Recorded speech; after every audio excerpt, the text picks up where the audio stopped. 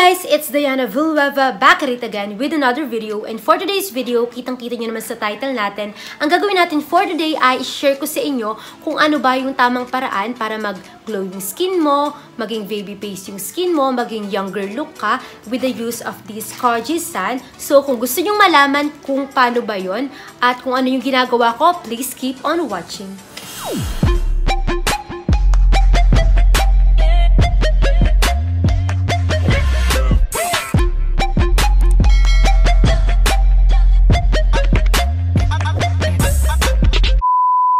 So guys, ito yung ating KOJIC. So nabili ko to for only 72.50 pesos and meron siyang tatlong laman. Maraming nagkakagusto nito kasi sikat na sikat to na pampaputi talaga.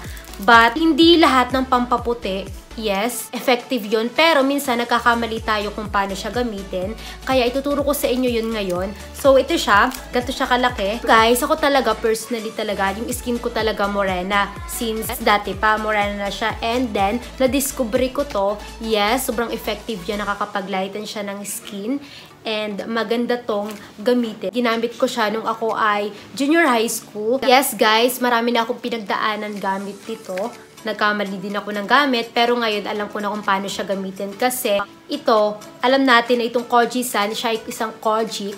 And ito nga pala ay na-discover sa Japan. It is a byproduct of koji or malted rice used in the production of rice wise. So, yung mga ingredients ito talagang matatapang, kaya talagang kailangan alam mo kung paano siya gagamitin. So, ako talaga dati, mali din yung gamit ko, pero natuto na ako ngayon at alam ko na kung paano siya gamitin. So, guys, kapag bibili kayo ng ganito, bibili kayo ng KOJIC soap, kahit anong type at kahit anong klase pa yan ng KOJIC soap, kasi ito nabili ko siya sa Watsons. So, kung may nabibili kayo dyan na kahit saan, basta KOJIC soap, i-make sure nyo na original at hindi fake yung gagamitin nyo. Kasi once na fake yung ginamit nyo na KOJIC soap, ang tendency nun ay magre-reflect siya sa inyong face. So, dahil nga fake yun, iba yung ginamit sa kanya na ingredients. So, dahil doon, ang tendency nun ay talagang maha-harsh yung skin mo kasi nga fake yung ginamit mo. Kaya kailangan nating usisain at saka tingnan natin yung mga ingredients niya at i-make sure talaga natin na talagang original yung gagamitin natin para talagang alam natin na original yun. Kasi guys, marami sa online na nagtitinda na ganun tapos mura pa, tapos yung iba talagang pakiyawan na tinitinda nila yung maliliit na ganun.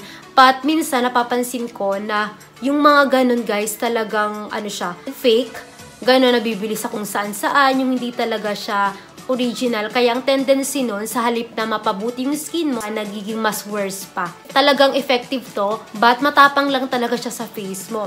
Kasi pag napapasobra tayo ng babad sa ating face, yun, ang tendency nun talagang mamumula yung face mo, magiging harsh yung face mo, lalo na kung sensitive ka. Kaya kailangan, kung sensitive yung face natin, i-balance lang natin and wag nating abusuhin yung sarili natin sa paggamit nito kasi talagang masisira at masisira yung ating face at yung ating skin kapag ginamit natin. And guys, talagang mai-recommend ko tong product na to kasi talagang sikat na sikat to guys. Marami gumagamit ito na artista and alam kong kayong mga nanonood, ginagamit nyo din to dito sa YouTube. Marami ding gumagamit ito kasi sikat nga siya. Pero yung mga ano kanya kasi, yung mga ingredients niya kasi guys, matapang. Kaya kailangan na gamitin natin siya ng maayos, properly. Guys, alam nyo ba tong product na to kung hindi nyo man napapansin at kung hindi nyo nakikita, nagpipil siya. Yung mga mauunti lang dyan sa face natin kasi yung face natin manipis siya. So, ang tendency nun, pag gumamit tayo ng whitening product, talagang mapipil off niya yung mga dead skin natin,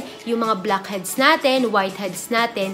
Kaya talagang malaki yung tulong nito sa skin natin kung gusto nating magpaputi, kung gusto nating matagtag yung mga dark spots natin, yung mga pimple marks natin, talagang ito yung effective way. Pero kung sensitive ka, kailangan mo talagang gumamit ng mga product or limitahan mo yung paggamit nito kasi masama talaga yung maidudulot siya sa skin natin. At saka ang paggamit ito guys, kung sensitive ka, once or twice lang a week or thrice, ganon. Hindi yung palagi kasi syempre, sensitive ka, sa kagustuhan mong pumuti, aabusuhin mo yung sarili mo, aabusuhin mo yung katawan mo, yung mukha mo, tapos ang tendency nun, mapapasama ka pa. Kaya nga, dahil sensitive ka, ang naging resulta, kaya kailangan once, twice, or thrice lang depende sa inyo sa kung paano nagre-react yung katawan nyo at yung face nyo.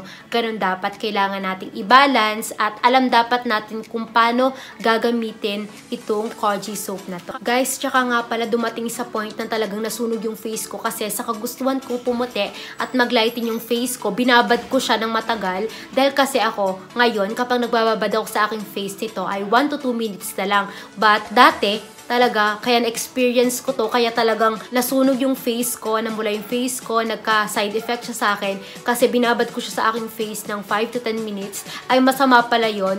So, ang nangyari, talagang naapektuhan yung aking skin, nasunog siya, tapos tumapat pa ako nun sa araw, kaya ang tendency no, nasunog yung face ko, dahil sa paggamit ito, dahil nga matapang yung ingredients niya. So guys, kung yun yung mangyayari sa inyo, kung masusunog yung face mo, at parang magiging sensitive yung face mo, ang tip ko muna ay magpalit ka muna ng soap kahit once or kahit sa next day ka na ulit maganon. Kasi kapag pinagpatuloy mo yun ng paggamit nun is lalong ma-harsh yung skin mo kasi syempre mapula na siya. Tapos feeling mo talagang iba na siya sa feeling. So ang tendency nun talagang parang mas lalong madadamage yung skin mo. So ang payo ko, itigil mo muna, gumamit ka ng other brand ng soap. Pwede natin gamitin yung mga Palmolive na soap, Dove na soap, ano pa ba, Safeguard, yung mga yan, mga safe din naman yung gamitin. And maganda rin siya sa ating skin. Kasi kapag pinagpatuloy-tuloy mo yun, mas lalong maaapektuhan yung face mo, yung skin mo, and ang tendency nun, walang mangyayari. Parang mas sumama pa. Sa halip na mas better, naging worse pa. Yun ang masama. Guys, alam nyo ba, na-try ko na din after kong ibabad ng matagal sa KOJIC soap yung aking katawan, ay nagbabad ako sa araw, lumabas ako, nagala ako. Basta gumawa ako ng mga outdoor activities like that. And then, alam nyo bang nangyari sa face ko, sa katawan ko, nasunog siya?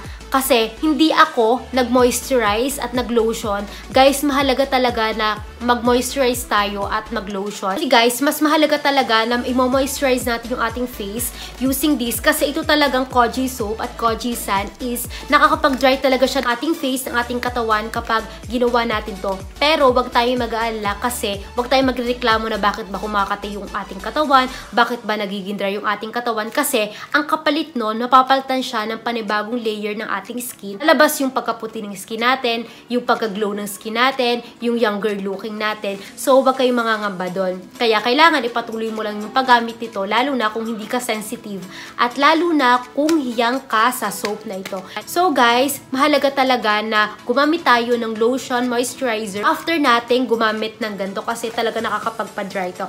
So ang ginagamit ko nga palang lotion sa aking katawan ay itong Dove Essential Nourishment Body Lotion. Good siya for dry skin. Ganito siya guys. Ito talaga ay maganda. Ito ay ginagamit ko lalo na kapag katapos kong lumigo, pag nasa bahay ako. Pero kapag lalabas ako, magkaiba yung ginagamit ko. Pag lalabas ako at alam kong tatamaan ako ng sun, ang ginagamit ko naman itong Black and White Intensive Whitening 5-in-1 Whitening Essentials SPF 16 and PA++. So, meron na siyang PA++ and maganda yung lotion na merong PA+++ at saka SPF kasi alam natin na talagang yun ay makakatulong para i-protect niya yung ating skin, yung ating body sa sun. And syempre, kailangan hindi lang sa katawan natin, kailangan sa ating face, especially sa ating face kasi baka yun masunog. Ang ginagamit ko sa aking face sa moisturizer ay ang Jeju Aloe Ice sa moisturizer, and then after nun, after kong maligo, mag-moisturizer, ang ginagamit ko ay itong Bello Tinted Sunscreen SPF 50 PA++++. Alam kong very effective to at marami nang gumagamit ito kasi very affordable lang siya. Nabili ko siya guys for only 170 pesos or 180 pesos plus. Ganun ko lang siya guys nabili. Ngayon, ginagamit ko itong Bello Intensive Whitening BB Cream. Meron din siyang SPF 50 PA++++. So, talagang pag Bello, talagang mapagkakatiwalaan mo kasi ang gaganda ng sunscreen nila. Kaya kailangan natin ng sunscreen, lotion na talagang mapoprotektahan natin yung ating skin. Kasi mahalaga talaga yun para hindi siya mag-dry at para ma-moisturize siya. Guys, kapag talaga natamaan ka ng UV ray na nanggagaling sa sun, talagang maapektuhan niya at may malaking impact siya sa ating skin. Kaya kailangan natin ng protection para hindi yun mangyari. At saka guys, ako nga pala, after kung maganto, nag-i-scrub ako ng aking katawan para mas lalong matagtag yung mga dead skin na gusto nating itagtagin. Guys, tip ko nga lang pala sa inyo para mas makatipid kayo kasi kailangan natin yun ngayon dahil quarantine. So, di ba isang buo siya? Hinahati ko siya sa 3 ng kutsilyo para mas makatipid ako. At saka para mas marami din siyang gamit, diba? Guys, huwag kayong magrereklamo kung nangangate, kung nagpipeel off. Huwag kayong magreklamo kasi yun yung magiging way talaga para mapalitan na yung skin natin, para makuha na natin yung mga dapat nating i-achieve, yung mga gusto nating i-achieve. Yun na yung magiging way para mapupunta na tayo doon sa gusto nating kutis, sa gusto nating skin, sa gusto nating glowing skin, fresh skin, ganun guys. Guys, kapag napaghati-hati na natin to, wag natin siyang directly iaano sa ating face, ilalapat sa ating face. Ang ginagawa ko kasi guys is, ginaganto ko siya, dito ko siya ginaganon hanggang sa bumula, tapos saka ko siya inilalagay sa aking face, spread ko siya sa buong katawan kasi matapang talaga yung ingredients nito para mas okay na rin. Ito kasi pag nilagay mo siya mismo, parang mas talagang ma-absorb mo yung yung irritation niya, ganon. Pero kapag yung ginanon mo siya, nirub mo siya sa face mo hanggang sa magbubbles, parang light lang yung effect na mararamdaman mo. Kaya mas okay yun para hindi ma-irritate at ma-harsh yung skin natin. Guys, talaga kapag itong soap na tong ginamit mo, talagang paglalabas ka talaga ng CR, talaga ang sarap sa feeling. Alam mo yung feeling mo na parang confident kang lumabas kasi ganito na yung glowing skin mo. At saka napapansin ko din na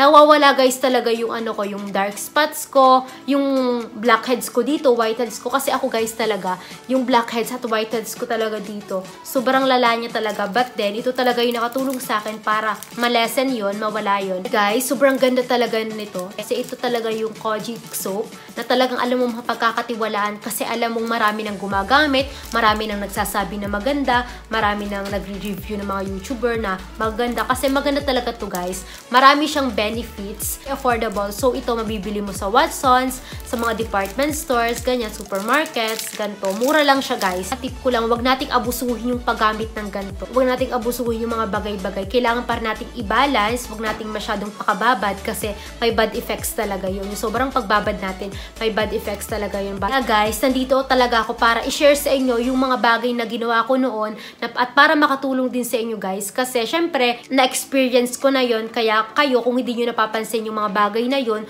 kung nagtataka kayo kung bakit ganito, nasusunog yung face ko, kung bakit ganyan yung nangyayari, dahil nga, may mali tayong ginagawa. But itong product talaga na shinare ko sa inyo, yes, talagang effective talaga siya. Siguro nagkakamali lang tayo ng mga ways, kaya minsan hindi siya nagiging effective sa atin. Wala namang masama kung gusto nating mag-glow yung skin natin, i-change yung skin natin para mas maging better tayo. Basta, decision mo yun. Huwag nating abusuhin yung sarili natin kesyo gusto lang natin magpaputi, ganto, ganyan.